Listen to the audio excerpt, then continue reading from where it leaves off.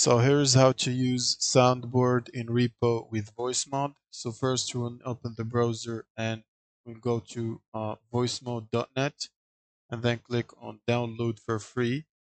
Now you will need to log in with your email. So I'm going to log in real quick. Now once you logged in, it will start downloading the app. Now you will simply open the installer and install it. Pick the language, press OK, and then continue the installation process. And let's wait for it to finish. Now once the installation is complete, we'll simply click on finish and it will launch the Voicemod.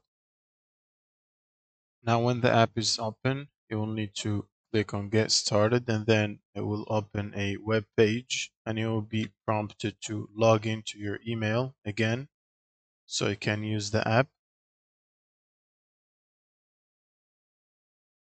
and start using Voicemod. Now you will need to click on the settings icon in here and then make sure you select your main phone in here and your main output device. Now you can simply minimize this and then open REPO.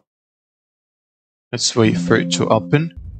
Now in REPO you will need to go to settings and then audio and then scroll down till you see microphone and make sure you select microphone voice mode virtual audio device WOM. Now once it's selected you can go back to the game and play while using the voice mode, and that's it. Thank you guys for watching and subscribe.